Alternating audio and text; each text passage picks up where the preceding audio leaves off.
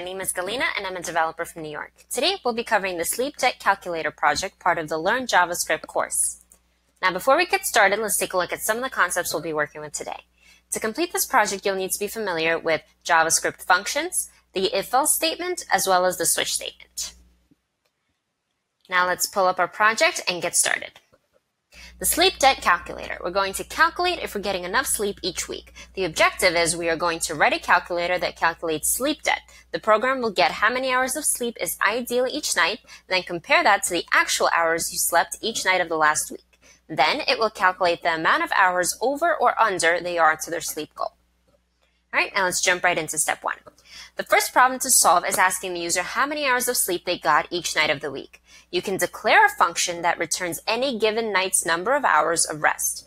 Instead of writing 7 functions, one for each day of the week, let's write one function with a parameter for the day. Declare a function named getSleepHours with a parameter named day. All right, so let's navigate to our code editor and declare a function named getSleepHours with a parameter named day. Our code block, a semicolon, and we're done with step 1. Let's check off the first one and move on to step 2. Inside the getSleepHours function, use either an if-else statement or a switch statement to return the number of actual sleep hours for each night. For instance, if you got 8 hours of sleep on Monday night, calling getSleepHours Monday should return 8. The function should be able to match any of the 7 days and return a number for each. Great, so let's navigate to inside of our function. And I'm going to give an example of how we can use an if-else and a switch statement. So first, let's do the if-else. So we'll write if the day is Monday, and in the code block, we want to return 8 as the amount of hours slept that night. Then we would want to do an else if for the following day, Tuesday, and return, let's say 7. Not forget our semicolon, and so on. Then once you've written out all of the days, you will add an else, which will get evaluated if the value of day isn't in any of the conditions. So it isn't Monday, Tuesday, Wednesday, Thursday, Friday, so on and so forth. Then if we were to use a switch statement, we would use the switch keyword along with parentheses, and day is the value for which we're checking for, our code block, and our first case, which is Monday. And we'll return 8, and then don't forget we need to use a break. Semicolon, and then we can set up our second case, which is Tuesday. Return 7, break, and so on. Then once we've written out all the days of the week, we will set up a default, which is very similar to the else. It gets evaluated when none of the above cases hold true. So we would say default, return error. And then we would have our closing curly brace for our switch statement. So for this project, I'm going to use the switch statement. So I'm going to get rid of the if statement above.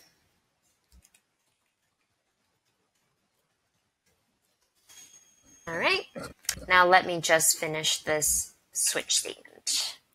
So next we would have case Wednesday, return 8, break case Thursday, return, let's do 5, break, case Friday, return 8, break, case Saturday, return 7, break, and we're almost there. We just need to add a case for Sunday. Return 8. All right, and then we have our default, which will get evaluated if none of the previous values did. Now, the reason for the break in our switch statement is that when a case gets evaluated, we don't want our program to check the remaining cases, so we introduce a break or a stop. All right, now let's check off step 2, and we're ready for step 3. Now that you've written a function to get the sleep hours for each night, we need to do 3 things. Get the total sleep hours that the user actually slept, get the ideal sleep hours that the user prefers, and we want to calculate the sleep debt, if any. To get the total sleep hours that the user actually slept, declare a new function named getActualSleepHours that takes no parameters. All right, so let's navigate to the bottom of my first function, and we can declare our second one. Actually, let me get rid of this white space. Okay, perfect. So we have const get actual sleep hours, and it takes no parameters. We have empty set of parentheses and our code block. All right. Now let's check off step 3 and move on to step 4. Inside the getActualSleepHours function, call the getSleepHours function for each day of the week. Add them all together and return the result. So let's navigate inside of our function and call the getSleepHours function for each day of the week. So that would be getSleepHours for Monday plus getSleepHours for Tuesday, so on and so forth. We're going to do all of the days of the week. We have Wednesday, Thursday, Friday, Saturday, and finally Sunday.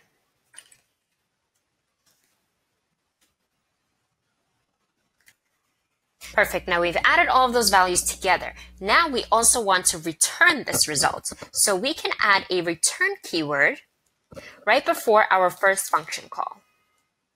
Now we can also do this another way. We can use implicit return. So with implicit return, we wouldn't use the return keyword, and we also wouldn't use the curly braces. I will show you that when I call the function, either way will work. So let's check off step 4 and see what we have so far. Let's call our getSleepHours function and give it an argument for day. So let's use console.log to see the value printed to the console. Call our function. Give it an argument for Monday. So Monday in our switch statement should return 8. Let's end this with a semicolon, save, and we should see 8 in the console. Perfect, and we do. Now let's check if our second function works, our getActualSleepHours function.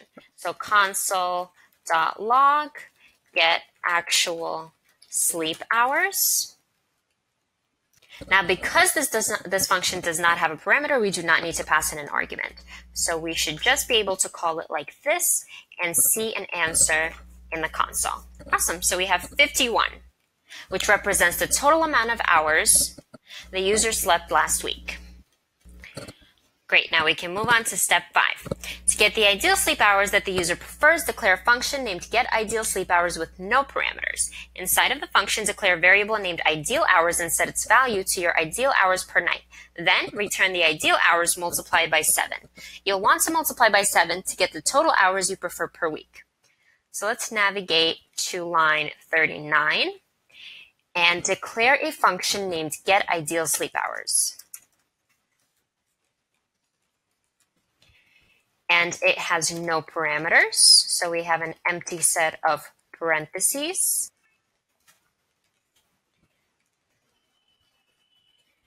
And then inside of the function, we want to declare a variable named idealHours. So let's use let idealHours and set its value to your ideal hours per night. Let's say 8. Then return the ideal hours multiplied by 7. So we want to return ideal hours times 7. And we're done with step 5. Now let's move on to step 6. Now that you can get the actual sleep hours and the ideal sleep hours, it's time to calculate sleep debt. Declare a function named calculate sleep debt with no parameters. All right, so let's navigate to outside of our previous function and declare calculate sleep debt as our next function. And it does not have any parameters.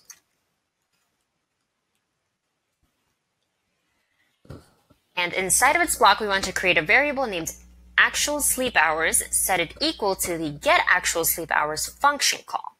So we're declaring a new variable called actual sleep hours, and we're setting it equal to get actual sleep hours function. Then we want to create another variable named ideal sleep hours and set that equal to get ideal sleep hours function call. We have const ideal sleep hours and set that equal to get ideal sleep hours function call. Awesome, now we're done with step 6 and on to step 7. Now that you have actual sleep hours and ideal sleep hours, you can write a few if-else statements to output the result to the user. The function should fulfill this logic. If actual sleep equals ideal sleep, log to the console that the user got the perfect amount of sleep. If the actual sleep is greater than the ideal sleep, log to the console that the user got more sleep than needed. And if the actual sleep is less than the ideal sleep, log to the console that the user should get some rest. All right, so let's utilize an if-else statement to fulfill this logic. So we're still in our function.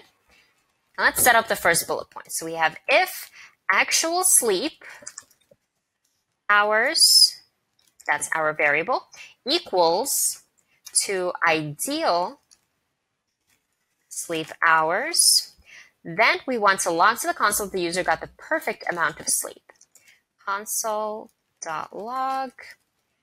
you've got the perfect amount of sleep.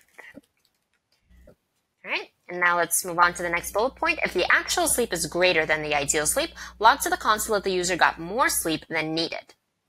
So we have an else if actual sleep hours is greater than the ideal sleep hours, and we want to log to the console that the user got more sleep than needed.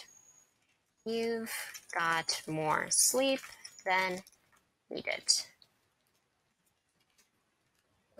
Okay, and then the last bullet point, if the actual sleep is less than the ideal sleep, log to the console that the user should get some rest. So we have an else if the actual sleep is less than the ideal sleep. So actual sleep hours is less than the ideal sleep hours. Then we want to tell the user that they should get some rest. You should get some rest. Great, now let's not forget our else, which will get evaluated if none of the previous conditions held true. And it will say error. Something went wrong. Check your code. Great, now let's check off step 7 and move on to step 8. To make this calculator more helpful, log the amount of hours the user is over or under their ideal sleep in the calculate sleep debt function's output. Now, before I move on to the next step, I want to check if my function that we just created works. So I'm going to call the function on line 65 and see what the output is. So calculate sleep debt, and let's see what we get. You should get some rest. All right, so it looks like we have line 56 that was evaluated. So our actual sleep hours was less than the ideal sleep hours. So our ideal sleep hours, if we recall in our get ideal sleep hours function, was 8 times 7, which is 56. And we actually slept 51 hours, which is in fact less than 56, and our else if was evaluated correctly. All right, now let's move on to step 8. To make this calculator more helpful, we're going to log the amount of hours the user is over or under their ideal sleep in the function's output. Okay, so let's navigate back to our function and take a look at our first if. statement. So there is no difference in hours here, so we're not going to change anything here, but we will change something in the following else if. Since we have actual sleep hours more than ideal sleep hours, let's tell the user how many more hours of sleep they actually got this time. So let's navigate to inside of our string and say you've got the difference of ideal sleep hours minus actual sleep hours more this week. Hours this week. Let's not forget our quotes. And I'm just going to add an of sleep this week. You've got some value, more hours of sleep this week. All right, now let's move on to the next else if and see what we should change. You should get some rest. So this is the case when the user doesn't get enough hours of sleep. So let's say you should get some rest because you've slept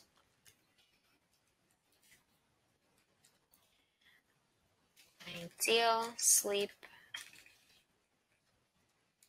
hours minus actual sleep hours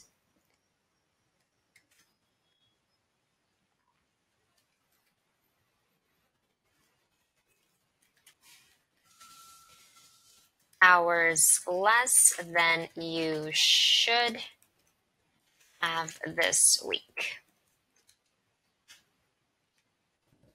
All right, now I'm going to add a space right here, and that should look good. Now let's check off step 8 and move on to step 9. On the last line of the program, start the program by calling the calculate sleep debt function. So we already have that written out on line 65, so I'm just going to save and see the output in the console. You should get some rest because you've slept 5 hours less than you should have this week. And that is the output we expected to see. Remember, we have 56 hours to be the ideal amount of hours slept during the week, and we only slept 51, so we are 5 hours short. And now we've completed the project. Let's check off step 9. And feel free to navigate back throughout your program and change the values to see how your code runs accordingly. I'm actually going to do that and navigate back to my switch statement and change some of these return values to see if we can get a different output. So let's say we've slept 2 hours on Saturday, 4 hours on Friday, but then we slept 12 hours on Sunday, and then 10 all of the other days. All right, now let's run our code. Okay, great. So we have 53, which is still less than 56, and we got 3 hours less than we should have. All right, let me just amp these up a little bit just to check if our other else if will evaluate. Awesome, you got 15 more hours of sleep this week. So 15 looks right, but I don't want that negative there. So let me go back to my else if and see what I can change. Yes, so because actual sleep hours is the larger value, I'm going to put that one first.